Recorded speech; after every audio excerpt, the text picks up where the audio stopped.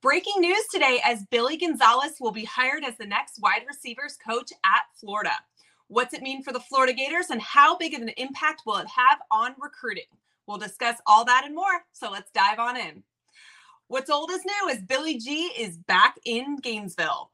After over a dozen interviews, Billy Napier finally has his guy, and it's a familiar face to Gator fans. You guys know this, but he was at Florida during the glory years from 2005 to 2009. He spent a couple years at LSU. He worked for Dan Mullen at Mississippi State and then at UF again when Mullen was at UF as the head coach. Billy has always been known as a very solid recruiter. And I'm being told that this is one of the bigger reasons that Napier went with a familiar face for this hire. Working on both Mullen and Meyer's staff, Gonzalez was able to develop some of the most elite wide receivers in the entire country. Development and recruiting will be two of the biggest aspects of Billy Gonzalez's coaching that fans will be most interested in. But here are several takeaways here. If you're watching this for the first time, welcome to the channel.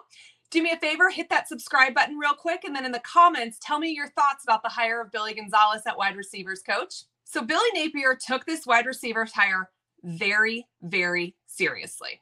He interviewed several candidates for this role, and he wanted to make sure he got it right. We heard multiple reports that several guys were actually brought back for multiple interviews.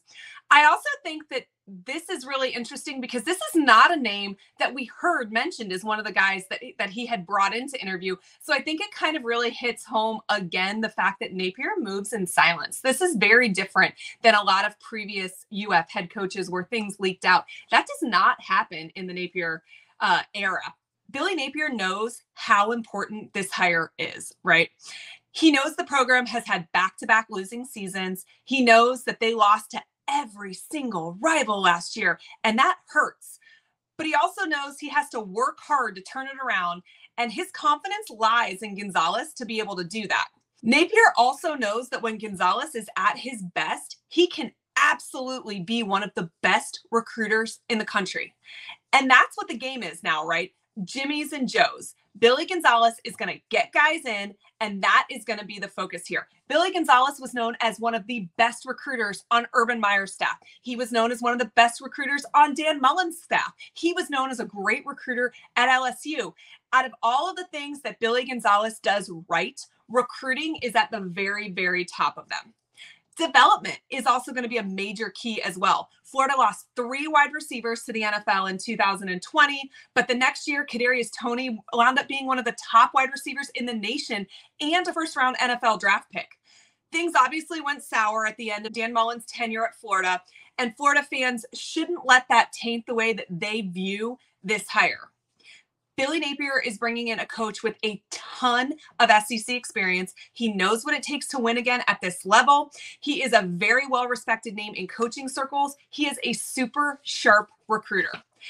I'm going to just run down the list of names of some of the guys that he's coached. And guys, this list is so impressive. Guys like Kadarius Toney, Van Jefferson, Freddie Swain, Tyree Cleveland, Odell Beckham Jr., Darvis Landry, Riley Cooper, Percy Harvin, Lewis Murphy, Andre Caldwell, Dallas Baker, and others. The list is huge. And I also want to tell you from a personal standpoint, Billy Gonzalez not only is a great coach, a great recruiter, he is a great person. I knew him when he was at UF under Urban Meyer, saw him again when he was under Dan Mullen. I'm telling you, UF is getting the total package with Billy Gonzalez. I rarely get over the moon excited about hires. UF is kind of in a weird position here, losing their wide receivers coach so late in the game and losing somebody that really was probably one of the very best recruiters on Napier's staff. I'm super pumped about this hire.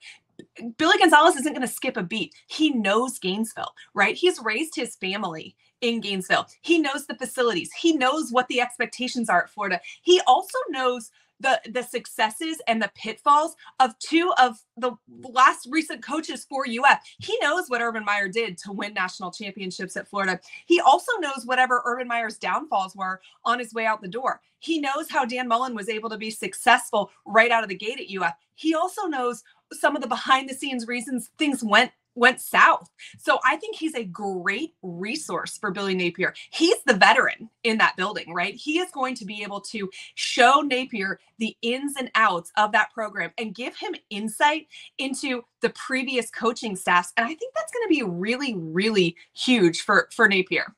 And I do understand the apprehension from Florida fans here, if there is any. Gonzales wasn't originally retained on Napier's staff because Billy thought he could get somebody better. And he did pull a great wide receivers coach in Kerry Colbert, who left for the NFL. So obviously other people thought he was great too. But thinking that Napier isn't on top of this hire and won't pull someone who was very good for the Gators is probably a bit nearsighted. I am buying this hire until I have a reason to sell it. Billy was a great recruiter under Urban Meyer, and I believe that he can and will be a great recruiter under Billy Napier and the army that the Gators have in place. This is important. And, as I just mentioned, he wasn't retained the first time around. But think about this, guys. It's not easy to retain anybody from one coaching regime to the next, right? You need fresh blood. You need fresh eyes. You don't know where that person's loyalty will lie, if they'll lie to the previous coaching staff or to you. So it makes sense for Billy to pretty much clean house at the beginning. Now that there has been a year, there's been some time off, I think he could have the ability to really reevaluate all of these coaches with a clean slate. And that's what he did with Gonzales. And, we all talked about, do we want a Dallas Baker or somebody like that? Why would we not want the guy that created Dallas Baker, right? I think that this is a huge hire, and I think it is the absolutely best name that Florida could have gotten at this time of year. I think it's the best person to bring in for a super easy transition. And I think he's going to develop some guys. There's a lot of young wide receiver talent in that room. And honestly, I'm pumped to see what Napier does with them and with what Gonzales does with him. Like this is huge. And the other thing about Gonzales that I don't know that most people know is that he was a large part of the special teams room when Urban Meyer was head coach, right? Urban Meyer was the special teams guru. He was the special teams guy. But Billy Gonzalez did a lot in helping with that. So as the wife of a punter and a special teams fan, I'm really excited from that aspect too, because I think Gonzalez can bring a lot of experience and insight into the special teams as well. Make sure that you are subscribed to this channel because we've got a huge video coming out tomorrow on the early hits in spring practice from the transfer portal. You guys are really going to want to see this. Also, make sure you go check out our chat with Nick De La Torre on how spring practice is going so far for the Gators. You can do that by clicking right here.